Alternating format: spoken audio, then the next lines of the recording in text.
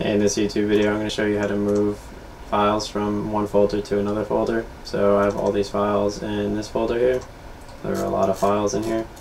So I'm going to run this macro here, which you could get from my website, all the code. And here are the tools that I have enabled. So I go to references and I have script and runtime.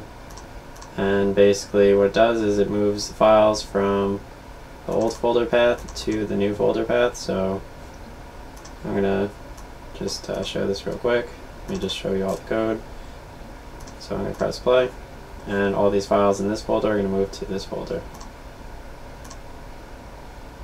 So I just moved all the files from that folder to that folder, and basically I just made like copies of files from one folder into the other.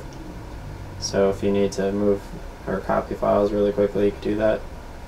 And like here are all the files now in there, same names and everything, and I got all the names over here. And I mean, if you watch my VBA file name loop with extension video, you could also pull in all the names into an Excel workbook.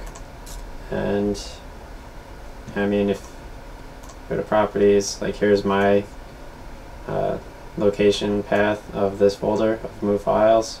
So it's C/users, and then here's my username. So this username here, you grab it with environ and user profile. And so if you don't directly know what yours is, you could use environ user profile to grab your computer's username. And I have a OneDrive here, you probably don't. And yeah, that's basically how the code works. It uses this file system object, and you could basically just copy the code and run through it, and basically just fills in all the files from folder to folder. And thanks for watching my video. You can get the code from my website.